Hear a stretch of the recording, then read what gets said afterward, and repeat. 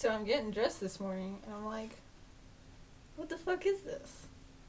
What is this shit? I don't want this. You know what I need? I need this. My handy dandy binder. Yeah, that's right. Let's do this shit.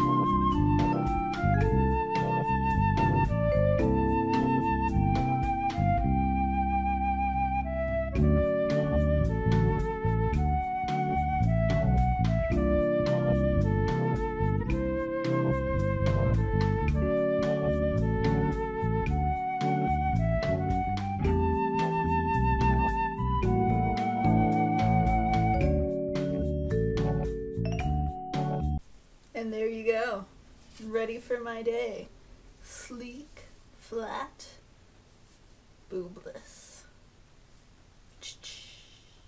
Hey guys, Adele here, which of course means it's Tuesday again. You just watched me put on my binder. And it might have seemed like it took an awkwardly large amount of this video to do that. That's kind of the point. I really wanted to show that putting on a binder is difficult and it takes a long time. You know, when I was looking at getting a binder and trying to figure out what I wanted and what I should know, I read a lot of good advice, like don't wear it longer than 8 hours, make sure to breathe deeply while you're wearing it.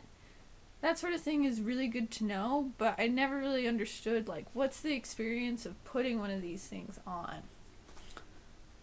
I've actually gotten a lot better at it than I used to be, so just a month ago that would have been a longer, more awkward, more difficult experience for both of us.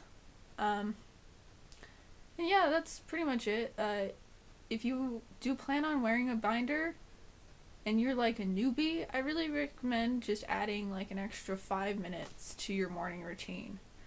Which doesn't sound like a lot, but when you're someone like me who spends like 15 minutes and then you're ready to go, then got it all planned out, you get your clothes on, and bam, here we go.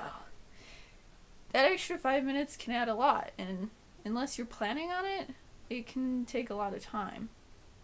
But, you know, it's really worth it. If you need to wear a binder to feel good about yourself, then do that. It's cool. Yeah. See you next week. More gun hands.